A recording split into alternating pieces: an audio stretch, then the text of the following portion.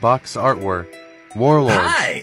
It's Atari Jeremy from Video Gamers 2600. Oasis. Welcome to my Page TikTok channel. 133. And if you're into video game trivia, a lot of geeky stuff like that, keep watching. If it's not for you, then keep scrolling. It's not for you then.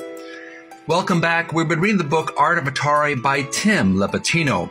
It's a history book of the talented artists from Atari. And they were very talented artists during the late 70s and early 80s. Now, I figured this would be very appropriate for today's reading. I'm wearing my night vision glasses to protect my eyes from the glare. And also, I'm wearing a suit of armor with jaws of a shark as a helmet. Now, I figured this would be appropriate, and I'll explain to you why. Recently, we read a long series of video game history from the artwork of Missile Command.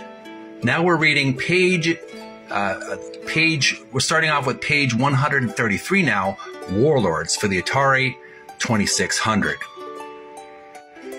Now I first want to bring your attention to this really great full-color artwork here. On the top of the screen, the description reads, Interior Manual Art for Warlords 2600, artist Steve Hendricks.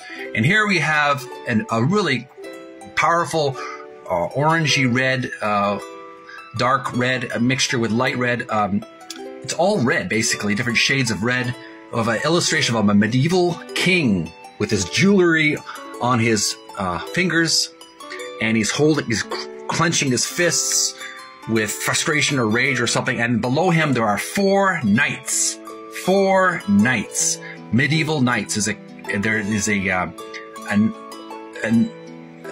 knight with a armored visor on his head.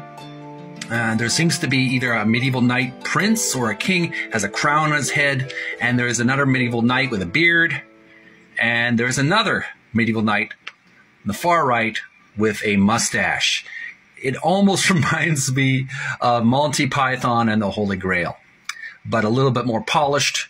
You know, I like that kind of comedy, but I'm also thinking about the Arthurian legend movies from the late 80s. There was a lot of those fantasy sword and sandal adventures, sword and sorcery, medieval knights. So that is this part one. We're going to read more on the artwork and also the gaming right after this video.